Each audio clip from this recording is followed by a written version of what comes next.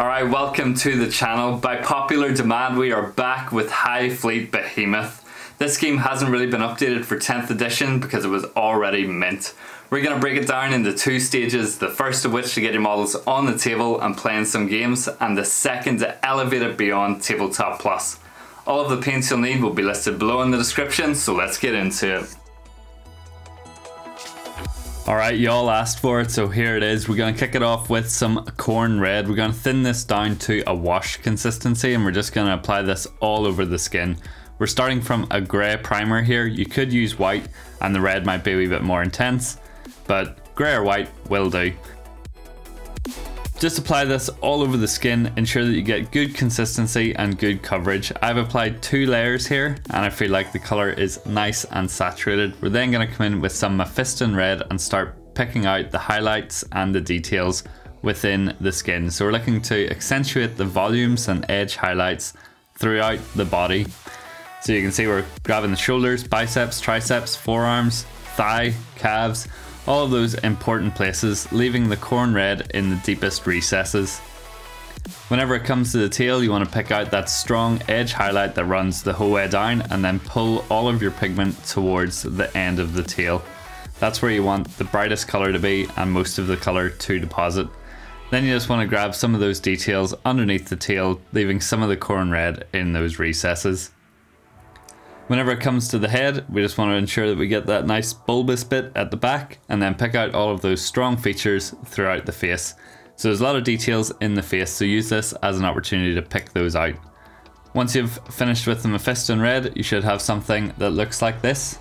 We're going to take some Evil Sunz Scarlet now and repeat the process, just trying to cover slightly less area with our highlights.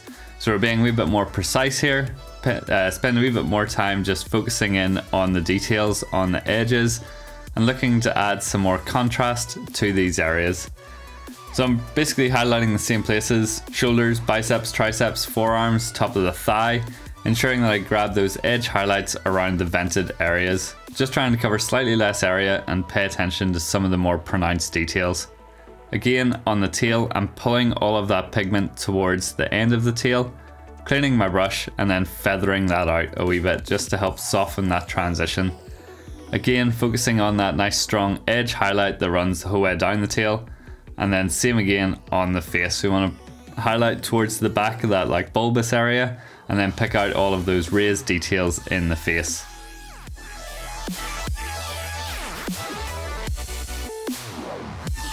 And then after you've finished with your Evil Sunz Scarlet, you should have something that looks a bit like this.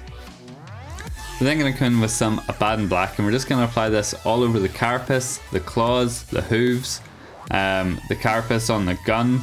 Pretty much anywhere that we've not painted red is where we want to put down the Abaddon black. This is just going to act as the foundation for the next colour. It helps to desaturate the base and creates more contrast between our super saturated reds and what we're going to be doing with the rest of the carapace.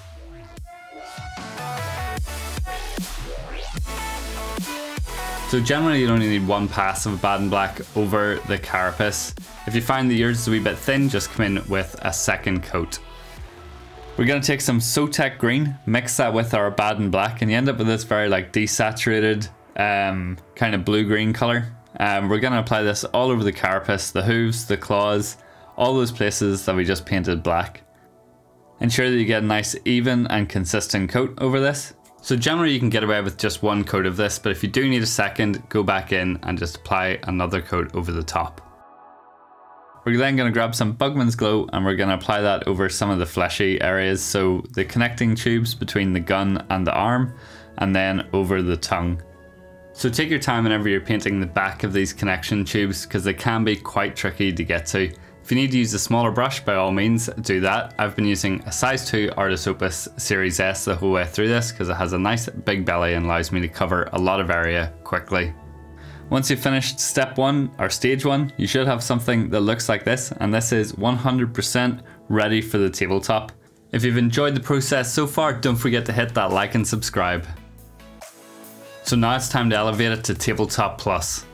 We're coming in with Sotek green once again, and we're going to start to introduce some texture and detail to the carapace. So I'm using the tip of my brush to draw lines over the carapace, picking out the edges and then just repeating this all over the rest of the carapace. So you can see grabbing that edge highlight and then drawing small lines. So whenever I'm doing the lines, I'm applying the tip of my brush and always pulling it towards the edge of the carapace.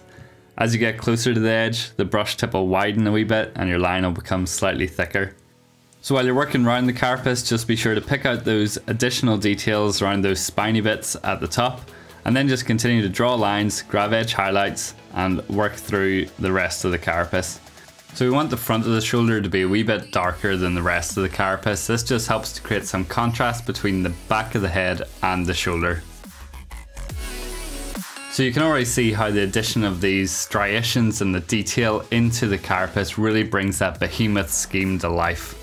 So when it comes to doing the head, make sure to pick out that strong edge highlight down the center of the head and then around each of the plates. This just helps to create some definition, structure and separation between the skin and the carapace. We're then going to grab some Fenrisian grey and we're going to create a 50-50 mix of our Sotek green and Fenrisian grey. We're going to repeat the last process, or the last step, where we created this striation pattern throughout the carapace. This time we want to cover slightly less area, so start your lines slightly further down or closer to the edge of the carapace, and then again pull them towards the edge. For any of your center lines or strong edge highlights around the carapace, just try to cover slightly less area, make them slightly thinner, again adding more detail and definition to this pattern. So hopefully you can see it's the same kind of idea where we're applying the tip of the brush and pulling towards the edge.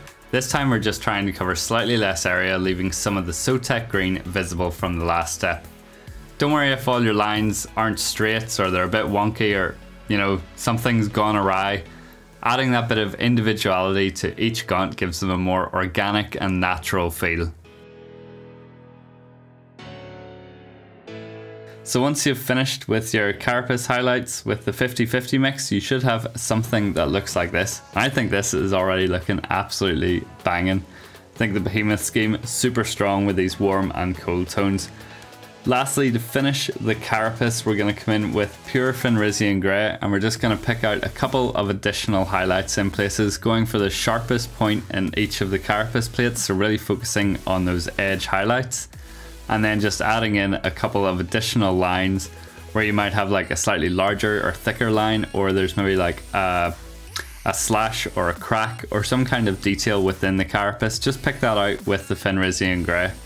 Again, doesn't have to be perfect. That variety just helps add to the character of the Nid.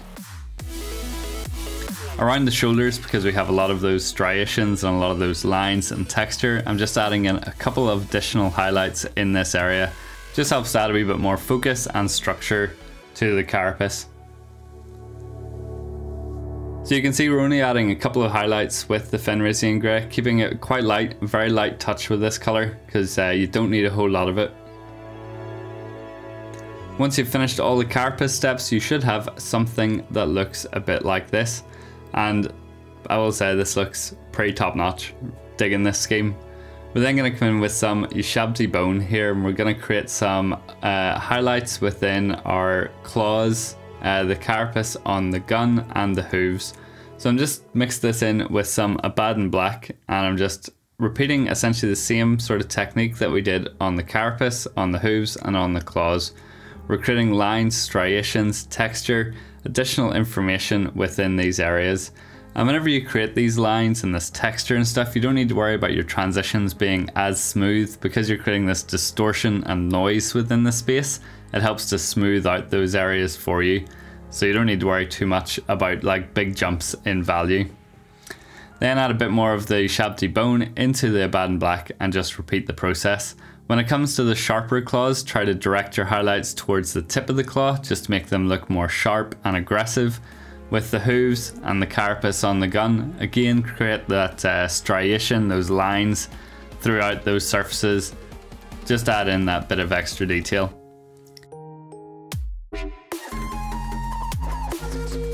So when it comes to the gun, you want to focus your highlights towards the barrel or the muzzle of the gun, if that's the right word. So I'm pulling my lines towards the front and then edge highlighting at the back of that carapace piece. And then at the back of the gun, we want to pull our highlights towards the butt of the gun and edge highlight the rest of the carapace. This just helps to create a wee bit more structure, a wee bit more shape to the gun. Then taking some pure Ushabti bone, we're going to use this to accentuate those claws or those sharper edges within each of these sections. So just adding in a small highlight in those areas. So on the gun, again, focus on that strong edge highlight that runs down the center of the carapace panel, and then pull some highlights towards the brightest point of each of the carapace panels. Taking some pure Ushabti bone, we're going to use that to highlight up the teeth. When it comes to doing the teeth, just make sure you separate out the two at the front, or else he'll look like he's got one giant tooth. But 1 or 2 coats of Ushabti bone should be fine in this area. We then thin down our Abaddon black to a glaze consistency, and I'm pulling that towards the center of the gun where that eye nodule pustule thing is. So just pull all of the pigment towards the center of the gun. So I'm using quite a thin layer here. I've wiped off the excess paint and moisture on a paper towel before applying it to the model. Apply a second coat of this once everything's dry, and you'll have that nice dark center to the gun, creating a bit more structure and shape in this area. It also helps to create a stronger focal point around the face because you have this darker area underneath, so you're playing about with that idea of light and dark contrast. Once you've finished with your glazing, grab some Bugman's Glow and some Khorne Red and create a 50-50 mix with those, and start to highlight up the magazine of the gun, the barrel of the gun, and then that connection point at the butt of the gun. Grab those iron sights, so those sights at the top of the gun as well, just to help create a wee bit more detail. Mixing some more Bugman's Glow into our previous mix, we just repeat the highlighting process, covering a slightly smaller area.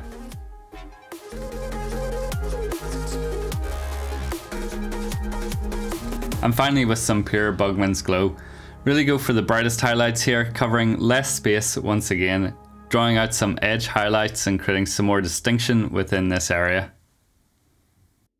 So to paint the connector cables and the tongue, we're going to start off with a wash of Khorne Red over our Bugman's Glow. So I've just thinned this down, very similar to how we did at the very start of the video whenever we were painting the skin. Then I'm going to take some Drakenhof Nightshade and apply this towards the inside of the mouth, just to darken down the tongue in that area, and then towards the connection points on these tubes. Just helps to give that sort of like bruised look. And then to highlight these areas, I'm taking some Bugman's Glow, drawing my highlight towards the tip of the tongue, and then creating some highlights in those connectors, just grabbing the edge highlights and creating some more structure and definition in those places. Kind of targeting my highlights towards the center of those connection tubes, away from the Drakenhof Nightshade that we just applied, just to keep that sort of bruising discoloration in place. Now mixing some Ushabti bone into our Bugman's Glow and just repeating that highlighting process, covering slightly less area, and again directing all of that pigment towards the tip of the tongue, as we want that to be the brightest area. With the connectors again, just grab those nodule-y bits at the top and then start to focus our highlights more towards the center of that tube. Just sort of creating that gradient from outside in. Then we're taking some pure Ushabti bone and just repeating the highlighting process, really focusing on the tip of the tongue this time. This is likely as bright as we'll need to take it, but you've got that nice sort of discoloration as you head into the mouth. Now grab a bit more of the Ushabti bone and apply this over the eye and that nodule-y eye part in the gun as well.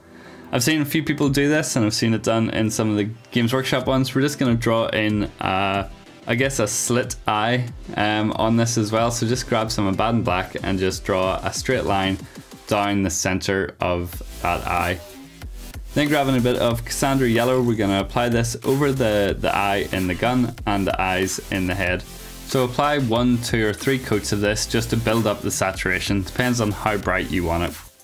Grab some more Ushabti bone and we're just going to dot in a couple of highlights towards the back of each eye. You notice I'm using a smaller brush here, so I've got the Artis Opus size 0 here, just to hit these smaller areas because it can be quite tricky to catch. Then we're going to elevate the skin one more time. I thought, let's push it one step further. I wouldn't necessarily do this on the smaller nids, but this is definitely something you could do on your larger nids.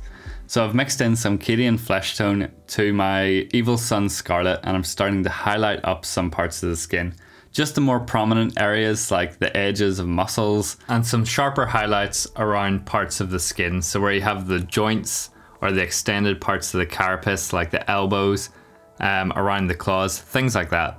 So continue to work around the model, really bring attention to those vents and bits of detail within the skin, the top or the main belly of each muscle, some of the connecting parts within the skin or the carapace, just wherever you think would benefit from an additional highlight.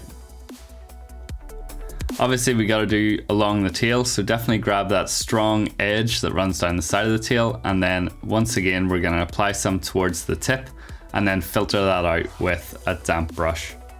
Just creates a nice soft transition throughout the tail, helps bring a bit of focus in there. Obviously we're going to bring in some more highlights on the face because we want to draw a lot of our focus and attention up into this area. Really get in and around the mouth, focus on those strong details within the jaw and the cheekbones. Now, one of the cool things that they added to this scheme was this kind of almost like translucent look to the back of the head. So to build up that translucent look, we're going to add more of the Cadian Fleshtone into the Evil Sunz Scarlet and start to create a transition towards the back of the dome. So just build that up nice and gradual, keep your paint thin using semi-transparent or translucent layers. So build this up in a nice gradual manner, adding more Cadian Fleshtone into the mix as you progress with your highlight towards the back of the head. Then come in with some pure Cadian Fleshtone over that area, again trying to soften the transition through into the back of the head. Build this up over 1 or 2 passes until you're happy with the overall coverage. Now this is the fun part. This is where we get to do a bit of freehand, where we introduce this like blood vessel kind of look, and this is how we start to really build up that translucent look in the back of the head. So the easiest way that I can explain how to do the freehand is it's kind of like how you used to draw tree branches back whenever you were a kid. So essentially you create this main trunk structure and then you start to branch off and create smaller lines off that main structure. So we start at the back of the head and create our main line, and then we start to create smaller lines off the side of that, or start to thin them out as they progress forward. This kind of creates that veiny structure. So you can thicken up the main line and then draw in some smaller lines. Make these as random as you want, add in as many of them as you like. I think having 1 or 2 really distinct heavy lines is quite nice, and then having a number of smaller lines coming off that really does help to create that vein-like look.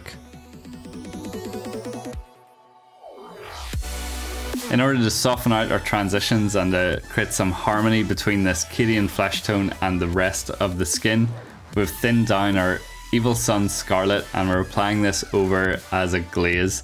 So I'm glazing from the brightest points towards the darkest points, pulling my pigment in towards the main red of the head.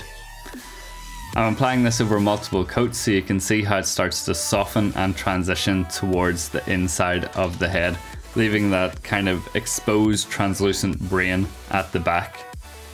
So once you're all said and done, your Nid should look something like this. Let's get him on the spinning thing and let's get him for the close-up. I think this is a fantastic scheme. I'm really happy with this rendition of Hive Fleet Behemoth. So I think that super cold blue carapace just complements that super warm saturated red skin so well.